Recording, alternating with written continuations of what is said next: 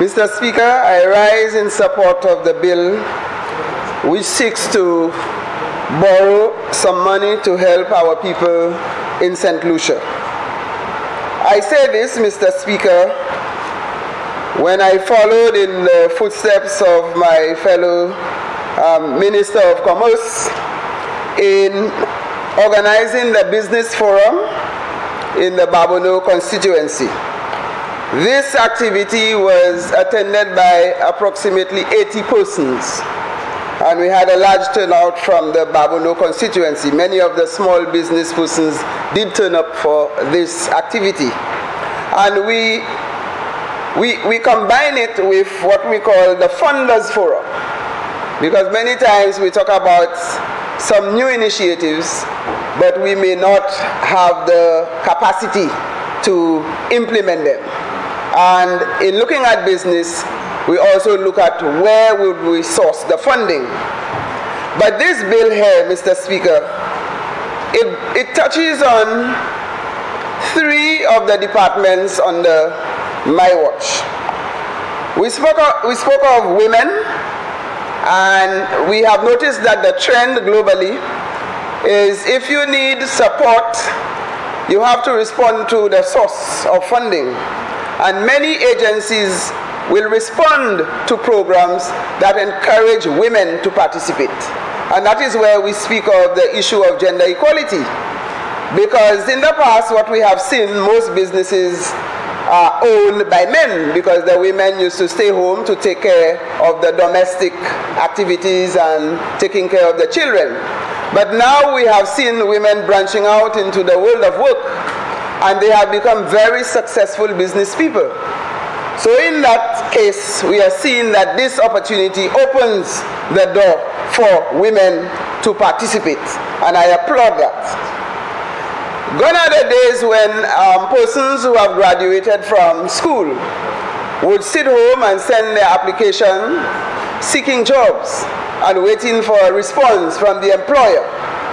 Now you have to create your own jobs, because you will stay there for days and weeks and months, and you may not even get a call acknowledging your application.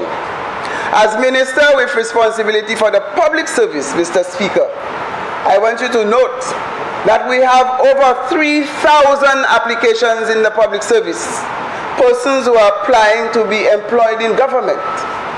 But the government service, the public service, is almost at its neck.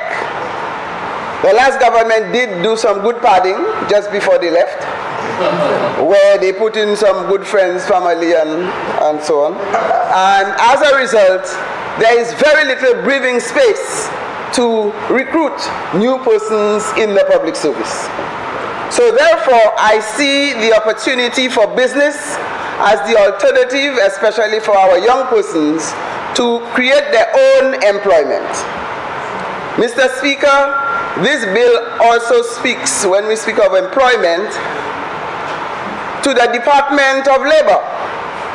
And recently I attended a meeting in Jamaica where we looked at the Canadian farm workers, where we send St. Lucians to work in Canada. We had an incident where the women we sent to Canada returned prematurely because apparently they worked harder than they were expected, and therefore the work had completed before the time the employer had stipulated. So the contract ended prematurely, and therefore most of them had to return home. So we want to see the Department of Labor expand employment, not just looking at the farm workers and other forms of employment in Canada, but we are also looking at employment locally as well as regionally in areas where we can get St. Lucians to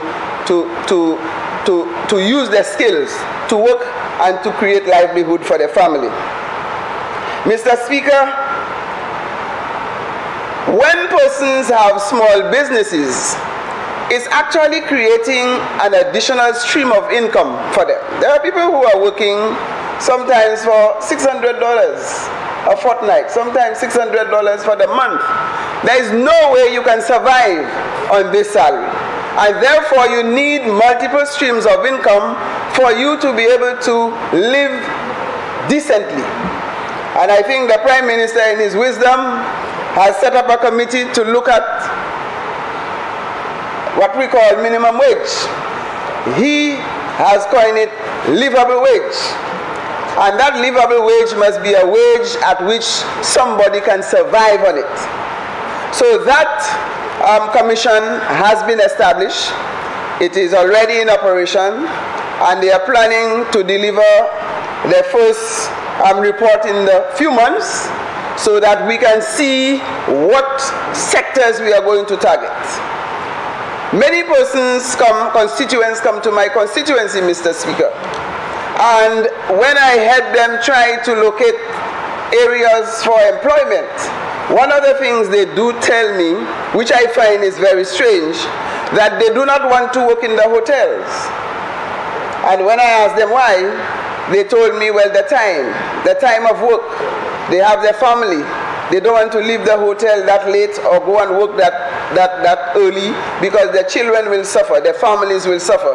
So sometimes they have to sacrifice work in order for them to protect their family. So if they can go into small business where they have their own business and they can manage it at their own time, they will be able to support their family as well as creating income and employment for them. Mr. Speaker, what I find good about this program and this bill is that the Ministry of Commerce has indicated that in setting up small businesses, they are going to take persons who do not have any business and help them register. And when they set up the business, walk them through the process, not just giving them financial support, but ensuring that they become successful. They will help them in marketing. And this is what some of our people really need, because they do not want to be dropped out there starting a business and then the business fails. And with this, I applaud the ministry. I support the essence and the genesis of this bill so that we can create employment for our people. The government has targeted 3 critical areas of employment. One, we see the community tourism, where government is putting financial support to help persons set up their business.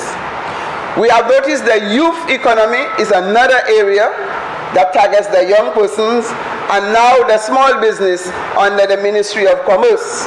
So we have several avenues where persons can explore to set up their own businesses. And businesses are not things that you will say, if I am not working, then I can set up a business. You could be working and still have a business. And sometimes the business that you set up outgrows your normal form of employment. So you may have to give up your employment and run your business as a full-time affair. So with this, Mr. Speaker, I applaud this bill. I support the vision of the government and the Prime Minister with the strong support from the Ministry of Commerce. My colleague minister is adamant, and I am convinced that she is going to make it work. And with the support of the public, we are going to see a large number of persons taking on this advantage of this offer, so that we can put our young people in employment. We can put our single mothers, our single fathers, we can put the women in employment, and therefore this is going to stimulate the economy for greater growth in our country. With this, Mr. Speaker, I lend support to this bill.